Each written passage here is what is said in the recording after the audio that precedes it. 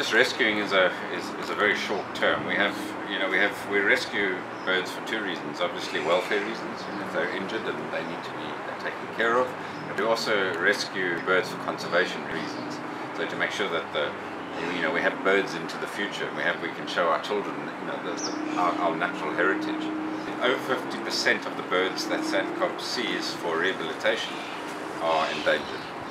So the conservation role we play is enormous.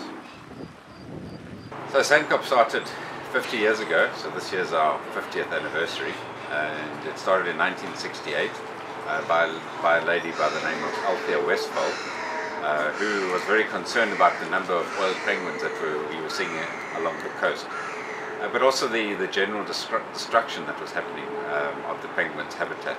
If we don't make a big difference very soon, we're going to lose some of our species. And one example is obviously the African penguin.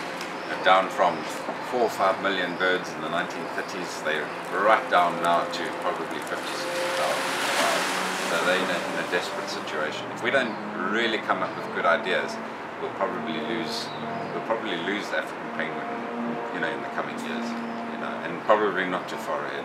So we've got to do everything to make sure that we are bringing their numbers up again.